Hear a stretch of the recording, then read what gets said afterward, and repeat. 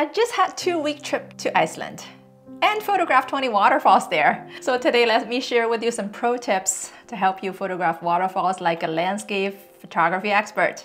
Let's get started. First, gear essentials. A DSLR or a mirrorless camera with manual mode gives you the highest chance to photograph waterfalls like a pro. I know some of you might argue you can even use smartphones these days for long exposures to photograph waterfalls. Well, let's assume you want to produce high quality waterfall images like a pro, not just a snapshot by chance. Apart from the camera and lens, a sturdy tripod will sure help you stabilize your camera during long exposure. For those of you who are very keen on lightweight gear and are not sure of bringing a big and bulky tripod just for some random trials and errors of waterfall images in your next trip, check out this video where I've shared lightweight mini tripod for waterfall or hikes. Well, I do want to warn you, it might work in nice weather, but for high wind scenarios like Iceland, it might be challenging. You might want to ask if you need to have a remote shutter release. Well, it's optional. For most DSLR and mirrorless cameras, it comes with delayed shutter for 2 seconds, 5 seconds, or 10 seconds. It came with the camera directly. You really don't need additional remote shutter. Next, let's talk about filters. A neutral density filter or ND filter is a must, at least it's for me. I use ND filters for all my waterfall images. The benefit is it allows you to slow down your shutter and do long exposure even in bright daylight. Depending on the light scenario, sometimes you just need to use mild ND filters such as my Nisi variable 1 to 5 ND filter. And then for scenarios that you want to slow down your shutter significantly or in bright daylight, you might need to consider a 10-stop ND filter. Sometimes you might get by without using any filters, but you are limited to fast shutter speed that will not get you the silky, smooth waterfall effect that you see from lots of the pro landscape photographer waterfall images. A polarizing filter can reduce glare on water surface and enhance colors, but I stopped using it many years ago for some side effects when using wide-angle lens and sometimes the bending in the sky. I'll share with you a link down below, a blog post I wrote 10 years ago about the negative side effects of polarizing filters. Check it out if you're interested. If you're interested in the camera gear I typically bring on a trip, not only photographing people, but also landscape, check out this video where I've shared not only what I bring, but also why I bring certain camera equipment and accessories. But if you're on a hunt on a mirrorless camera or have been using a DSLR for a while but are not sure if you should upgrade your camera gear, check out my free video guide of Mirrorless Camera Ultimate Buying Guide. Hopefully it will save you hours, days, or even weeks of research time and find out what are the camera gear and features that matter most important to you. And most importantly, how to make a logic purchase decision for your next camera gear. Tip number 2, composition and framing. When framing your shot, consider if you want to do horizontal versus vertical, if you want to put your waterfall off center or right in the middle, if you want to photograph from the front or from the side. It depends. There are no right or wrong answers, but I'll tell you there are always a slightly better composition than others for a specific waterfall, depending on the background, the surrounding environment, the light scenarios. The best way to find out which one is better is to simply experiment with different angles and perspectives. Get low to the ground or get to a high vantage point. Get closer or walk far away and shoot from a distance. Add foreground elements such as rocks, vegetations to increase depth and interest to your photo. I've recently shared my top composition tips to take travel photos. Lots of them can be applied to waterfall images as well. I'll leave you a link right here and in the description box down below. Make sure to check it out if you haven't yet. Do not blindly follow textbook composition tips such as rule of thirds or leading lines if you don't really understand what that means, because the world is far more dynamic than textbook jargons. Tip number 3, let's dive into camera settings. Many of you might have heard tips to use shutter priority on your camera to photograph waterfalls. You know what? That's not my practice. I never use that these days. To me, I either use aperture priority or manual mode. Why?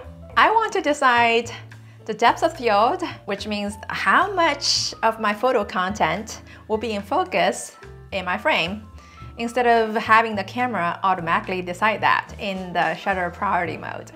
For my waterfall and landscape photos, I use a pretty small aperture, meaning high f-stop, at least f8. Actually, I would say 80% of the time or more, I use f13 or f16 or even higher, especially for images with deeper depth of field. Typically, I set my ISO to 100, possibly 200, 400, 800 in low light conditions, but rarely beyond that.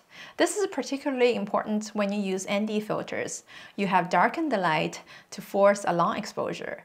You definitely don't want to use auto ISO, which could cause the camera to automatically crank up ISO instead of forcing a long exposure. What is the best shutter speed? There is no right or wrong answers. But over the years, after photographing many waterfalls, I find a sweet spot somewhere between 0.3 to 5 seconds. For big and powerful waterfalls, you don't want to use too long an exposure or the waterfalls will look like a white blanket. But for small or trickling waterfalls, any longer exposure wouldn't make any difference, as you can't make a waterfall bigger or fatter by increasing the shutter speed. Now, for medium-sized waterfalls, that's when the trials and error play an important role. If you want to see more texture in the water, try to limit your shutter speed within 1 second. If you want to make it smoother, then use longer shutter speed, but not too long for the above reasons I already mentioned. If you want to have faster shutter speed, you can do one or several of the followings. Increase aperture, reduce filter intensity, or increase ISO.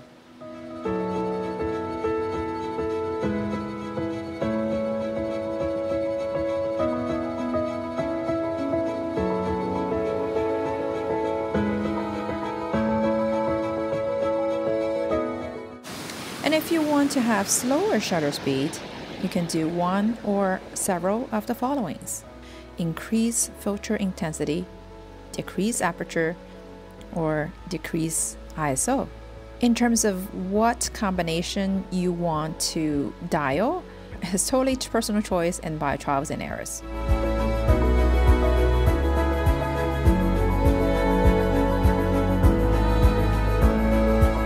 On the other hand, if you want to freeze the motion of the water, you might want to use extremely high shutter speeds, such as 1/1000th of a second or even faster. You might need to open up your aperture or increase ISO in order to achieve that kind of shutter speed. Now, this has to be done correctly to balance your composition. As I mentioned before, for deeper depth of field, for example, for photos where you have lots of contents with different distance to your camera, you want to use high f-stop or small aperture in order to increase the depth of field. But when you set high f-stop or smaller aperture, you naturally reduce the light coming into your lens or camera, which might affect the shutter speed.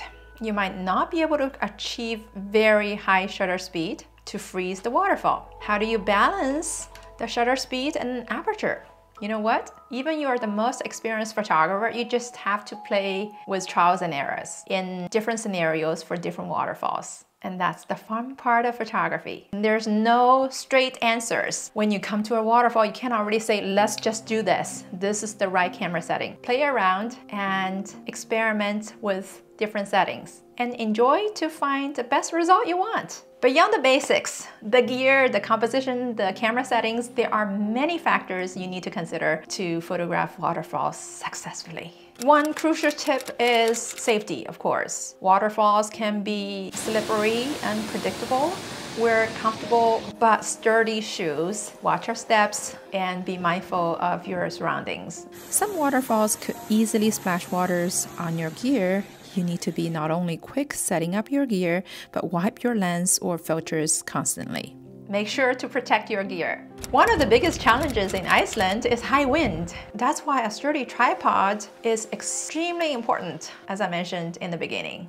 In some conditions, when I photograph waterfalls on the edge of a cliff in high wind, I literally have to be extremely careful, not only to set the tripod in the correct way, but also to even secure the camera strap or sometimes even take off the camera strap. And in extreme conditions, you might even need to hang some heavy bags in the bottom of your tripod to secure the tripod. And basically, you wanted to avoid the camera shake when you do long exposure for waterfall photography. If your photo includes plants, vegetation, which is very likely because waterfalls in the nature, you need to constantly check the result of your photo, because in high wind conditions, the trees, the leaves, the grass could look blurry, which means you can have the rest of your image in a messy, blurry situation. The only nice part is the waterfall. How do you balance? Make sure that everything looks nice, not just the waterfall. You might have to be mindful of the seasons. Sometimes the waterfalls could be frozen, especially in Iceland. I'm not just talking about winter. It could be spring or fall in the rest part of the world, but the waterfalls are still frozen in Iceland, right? That's why I went there this June in the summer to photograph the waterfalls that I had photographed 10 years ago, because those are the frozen images I got. This summer, I finally got the water. If you are in the dry season, some waterfalls could be smaller than you expected. You checked on social media, wow, this waterfall is so beautiful, but when you show up, the waterfall is so small. Well, maybe you need to plan ahead and pick the best season. Last but not least, choose the right time. The golden hours or even blue hours during sunrise, sunset could be your best bet. Look at these two waterfall images. They're the same waterfall, by the way. One is taken during the golden hours. The other was taken in the second morning. Which one is better? Obviously, they are very different, right? But they're the same waterfall. Sometimes it's too crowded. You can't even use tripod or have space for tripod. The best solution is to go in the morning or evening to avoid the crowd. Well, another thing I wanted to point out, in the summer in Iceland, in June, July, you could get midnight sun and 7 hours of golden hours, which is the charm for landscape photographers. This waterfall was actually photographed during midnight, but it's golden hours. This is why you want to go to Iceland in the summer. Finally, let's talk about post-processing. If you shoot in RAW like me, you might want to use software such as Adobe Lightroom to enhance your photos, bring out the colors, contrast, texture. When your photos are done right in the camera, post-processing should be fast and easy. My principle is to always get the photos right first in the camera. Post-processing is to help me to enhance an already good photo instead of fixing bad photos. And there you have it. With the right gear, composition, settings, and techniques, you are on your way to capturing breathtaking waterfall images. If you find these tips helpful, please like and subscribe, and I will see you in my future videos and share with you more photography tips and tutorials.